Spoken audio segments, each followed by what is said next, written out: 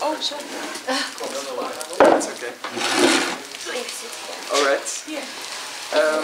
In this lecture I will tell you some of my small adventures. Some of them really happened and some others as well.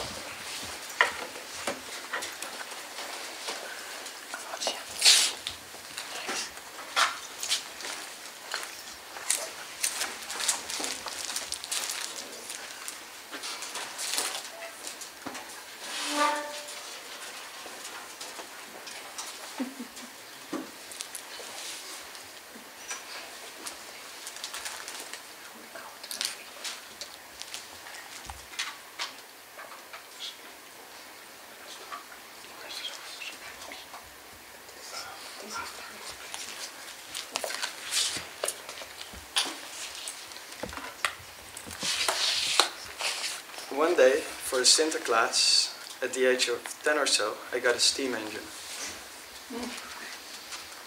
At first I doubted if I could ever like a gift that could do so little. It could do less than any piece of kitchen appliance, but it would make a lot more mess.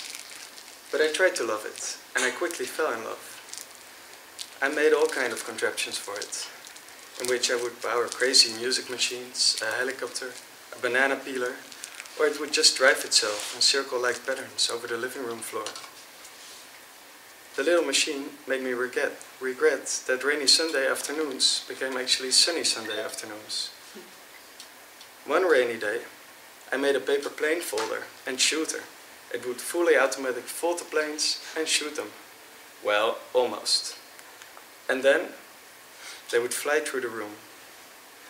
In all enthusiasm, I let the pressure of the steam engine rise up too far, and the little glass window broke.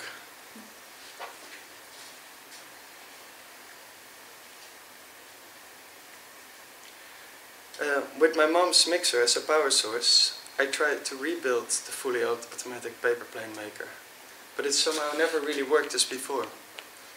Maybe the lack of the greasy smoke or the rattling sound made a difference, or maybe it just never really worked that well. The remains of the steam engine I always kept, so maybe someday I could fix it. But the rainy Sunday afternoons, they were never the same again. I remember, at least, that's the way I want it to be, that me, being 11 or so, going to an exhibition with my mom, not really wanting, grumpy as kids can be that age. Short after arrival, my attention got caught by an empty and quiet room. A strange form of quietness was there. The floor of the room was filled with very small little veins, maybe 10 centimeters high each, stuck in the floor with little pins. They were orderly spread throughout the space, with some free space around it. Every vein was so light and subtle, it would react on the smallest disruption of the air surrounding it. When I walked in, the whole room changed. Every blow of wind would create a wave of movement through the veins. And every time the door opened, a shock wave would make the whole room dance.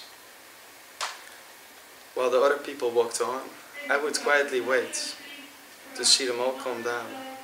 And when all movement slowly disappeared, I would blow little puffs of air in the room, and a river of wind would flow through. The movements of air were suddenly there to be seen. I still like to watch the air move on quiet days. In the summer, my mom and I used to live in a piepelwagen.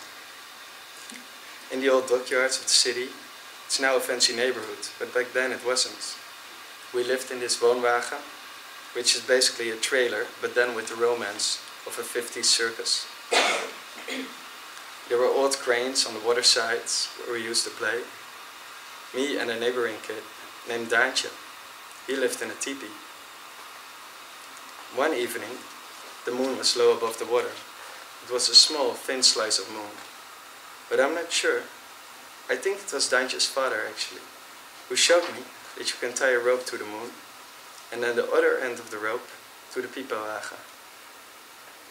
As the moon dropped below the horizon, the rope was pulled tight. We sat on the porch of our house on wheels and joined the moon on its trip around the world. It was dark, as it is in the night. We met Indians and fakirs, but they were all asleep. And the night lasted the whole night, which was longer than any other night since we traveled along with the night. It only ended when the moon was back again, where we were when our trip started. And as the rope was cut, the morning came.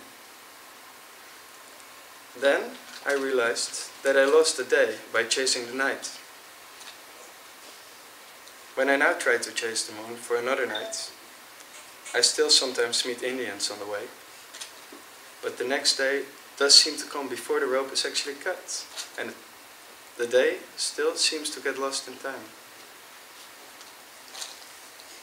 Sometimes, when you know things from memory, they become bigger, more magical. Yesterday I fixed my old steam engine. I replaced the little window, I polished it a little bit. Today it will run again, like it did in memory. Somehow, I know this little machine didn't lose its magic. It's still very good.